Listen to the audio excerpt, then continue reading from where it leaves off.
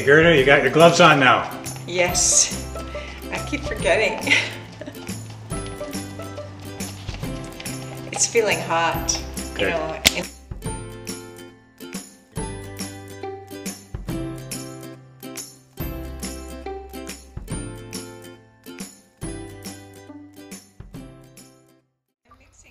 This is a classic where Gerda is trying to pour some microfibers into the epoxy and it all came out instead of just a little bit.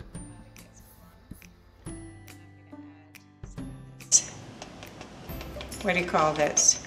406. 406.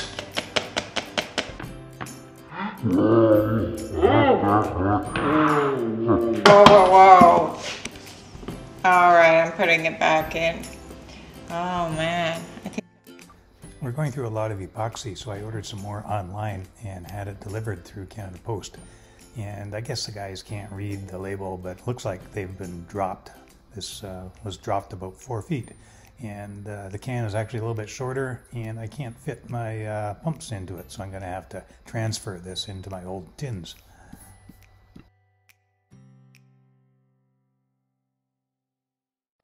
This was a big job putting the little skids on the bottom of the boat. First of all, I had to drill holes from the inside through the bottom to the outside and chamfer them inside so the screws wouldn't stick out in the bottom. And then we had to dry fit these strips on, and then we had to put epoxy on them and then screw them on and then clean up the epoxy afterwards. It was good to have Gerda's help here. Installing the seats was a bit of a job. The plans say that the seats are supposed to slope down from the bow and down from the stern a little bit, and then the center thwart is supposed to be flat. So ended up using a level to try and do that. Fitting the brackets took a little bit of time.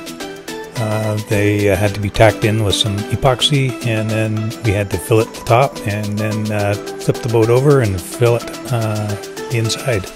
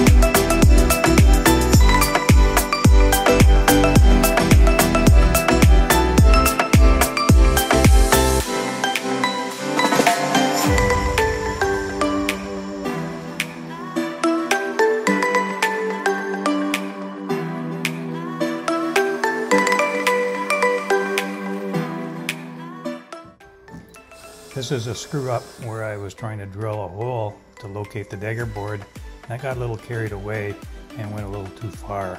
But it's not a problem that can't be fixed with a little bit of epoxy later on. We got the rope in from our supplier, Canada Rope. Took a couple of weeks to get, but we've got about 20-25 feet of this manila.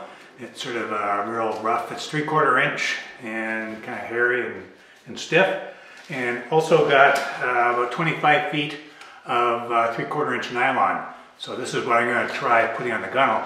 And I'm going to do a little test.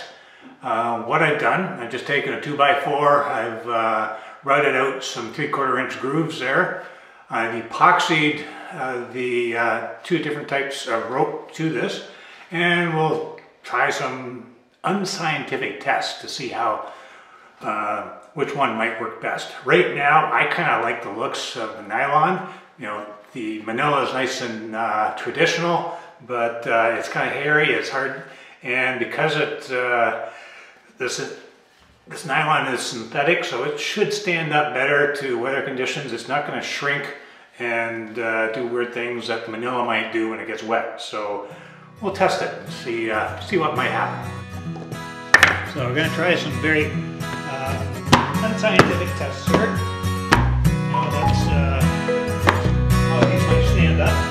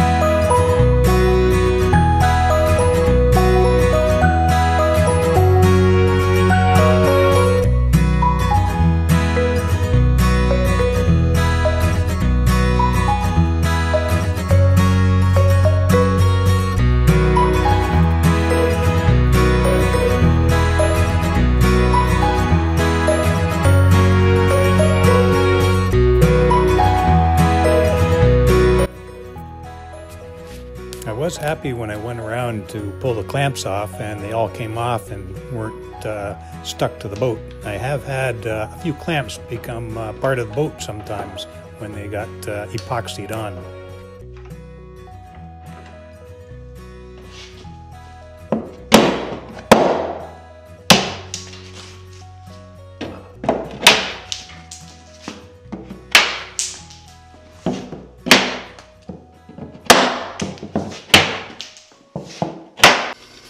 When I decided to run the rope around the gunnel of the boat, it created some changes that I had to make. One of them is on the bow of the boat, and I had to figure out how to get the rope to kind of go in the right spot in the bow. So I've had to make this curved piece, which is about the same size as the gunnel going along the sides, and route it out and try and fit it onto the bow. And it seems to be working pretty good, and I'm happy that I did it without cutting my fingers off too.